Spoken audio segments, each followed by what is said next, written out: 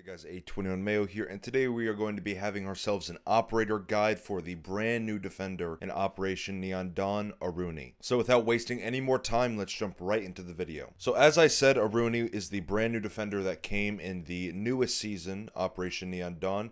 She is a 2 armor, 2 speed, and she has access to the P10 Roni or the MK14. Now what makes her so unique in her loadout is that she obviously does have the MK14, which is the very first DMR to be put on defense in Rainbow Six Siege. So it's a very, very strong primary that you have access to when you do play Aruni. You also can slap on the 1.5 optic to take longer range gunfights. But if you're someone who likes to be a little bit more aggressive, you have the P10 Roni. Very small magazine capacity, but a very, very high fire rate at 980 rounds per minute. So, you know, Aruni is a good operator because she can fit both playstyles. Someone who might want to anchor, stay sight, you know, hold angles, passive angles, pixels. And then you also have the P10 Roni with people who might want to quick peek something or, you know, take a lot of gunfights early on and have favorable gunfights close range. You have the P10 Roni to your advantage there as well.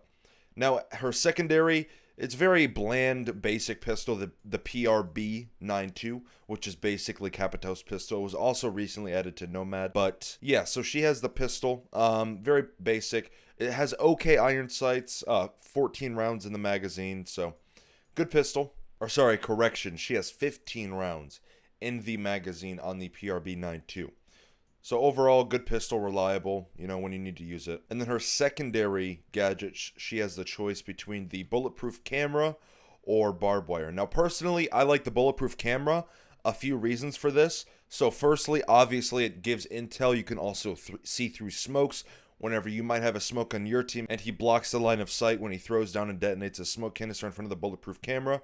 But also, her primary gadget, which we'll get into a little bit later on in the video, it kind of acts as a piece of barbed wire or an ADS, so you can always listen for the sound cue or visually see when it is disabled, notifying you that there is an enemy in some sort of range of wherever they just disabled that Aruni laser gate.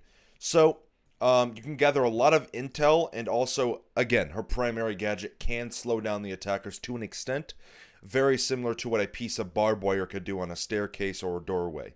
So it's really up to you what you want to bring on your defensive side, but personally, I like the bulletproof camera. Now, before we carry on with the video, I would greatly appreciate it if you guys went down to the comment section description and dropped a like on the video. These videos take a long time for all the content creators to make, and just a simple like or even a comment can help the video be pushed into the YouTube algorithm, so that way it gets recommended to more people and a larger audience. And while you're down there, I also want to know your guys' thoughts on Skyscraper and its rework. Tell me some pros and cons that you see on the map. I'm very curious to hear your guys' opinions in the comment section. Okay, so now that I've gone over all that, I want to firstly go over her secondary utility. I'm not going to go too into depth or over her barbed wire at all, just because, you know, it's kind of a waste of time. Everyone knows what barbed wire can do, what it's capable of. So on Skyscraper, you know, you can put a bulletproof camera in a location like this. If you open up the barricade like that, and then make this line of sight here, and then there's usually always some sort of rotate or line of sight in this area between Geisha and Karaoke. So if you make the rotate there, you can not only see this rotate, this main hallway here, but you can also see this doorway off of one bulletproof camera. So if we get on this, you can see all 3 locations there, and even a little bit of the top of the black staircase. And if you guys don't know what the staircase is called, it is called the black staircase. That's what most people call it, at least. But you can see all of these primary key locations, hotspots, where a lot of the times attackers will try to rotate through or from, or take map control on.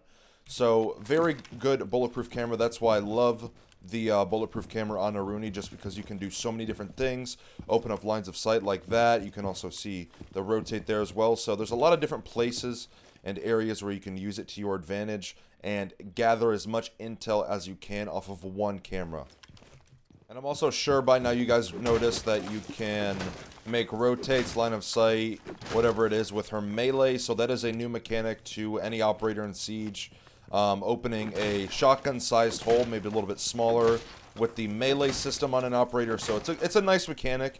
It kind of makes the destruction of any bomb site on defense a little bit more capable just with Aruni's melee system. So it's a very nice mechanic added to the game.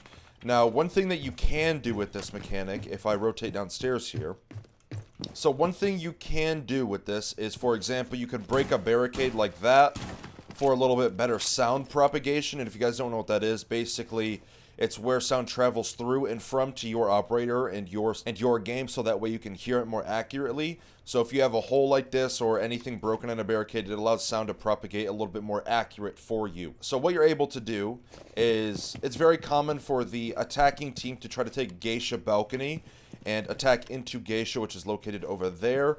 So you go and they go and repel here on this balk around here.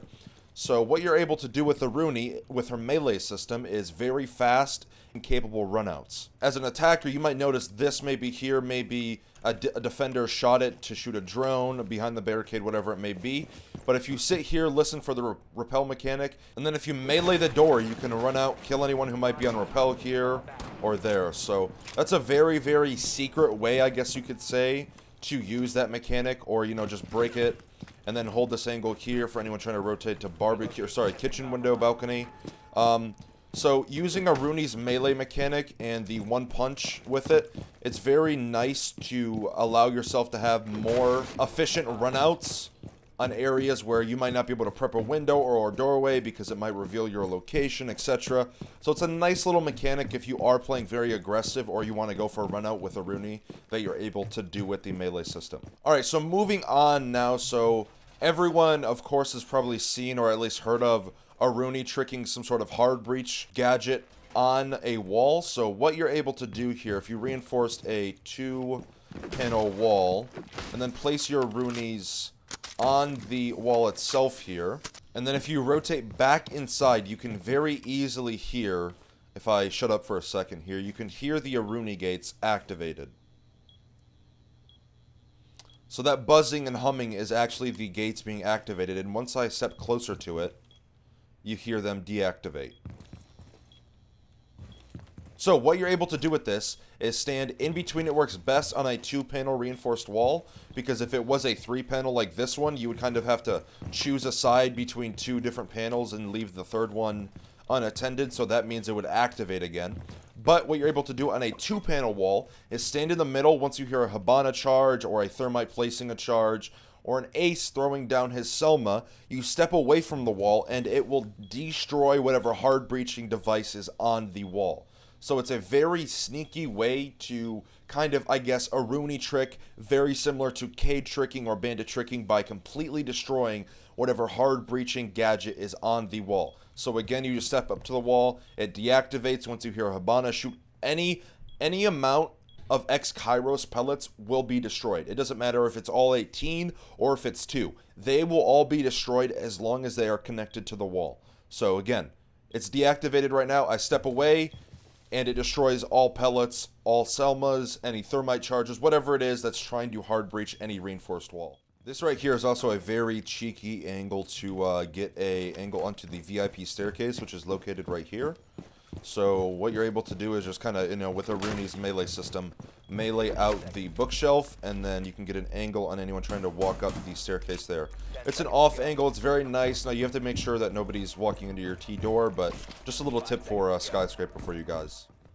Another cool trick that you can do with Aruni and her laser gate is it pretty much acts as an ADS or mine magnet. And it has an infinite amount of charges, but it does have a cooldown of 30 seconds once it is deactivated.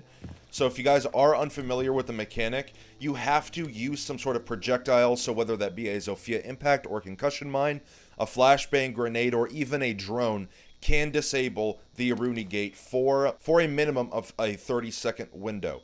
So what it can do is it pretty much, again, acts as a Jaeger ADS or my magnet. So if you place an Aruni laser gate on a window here, and then place an ADS or 2, you pretty much now have 3 ADSs here on this one window. And you're forcing the attackers to burn a drone or, again, any sort of projectile for pretty much doing close to nothing. All you really did was place an Aruni gate on this window. And if they decide to not burn it and jump in, it'll take away 30 points of their HP. So it's a very double-sided edged sword to your team and your advantage. So just a nice little trick that you can do with Aruni and her laser gate. You can stack ADSs or again my magnets and force the attackers to burn it and then burn the ADSs as well. So it all adds up over time and eating up as much of the attacker's utility as you can. Now, one last little trick that I want to show you guys that's very similar to K-tricking a hatch or even impact tricking is you can also Aruni trick a hatch very similar to just a reinforced wall.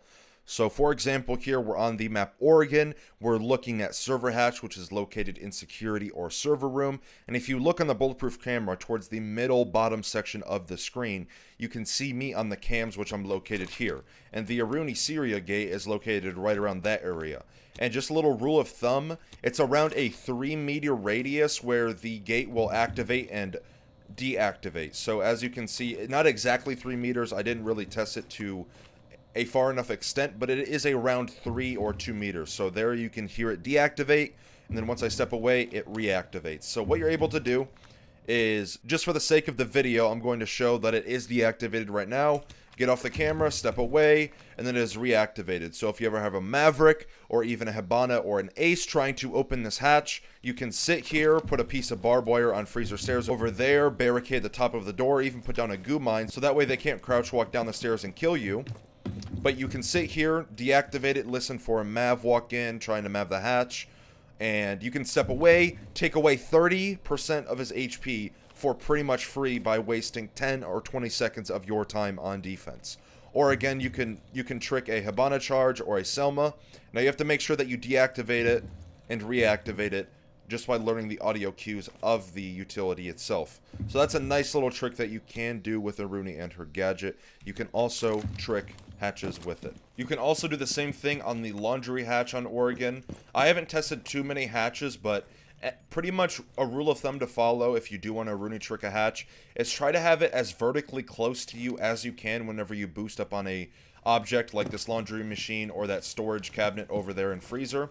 So if you place the Aruni gadget here in lobby, you can then trick the hatch, again, if they want to Ace charge it or Hibana charge it, or even use a secondary hard breach gadget. You can trick a hard breaching piece of utility for pretty much free by using 10 to 30 seconds of your time on defense.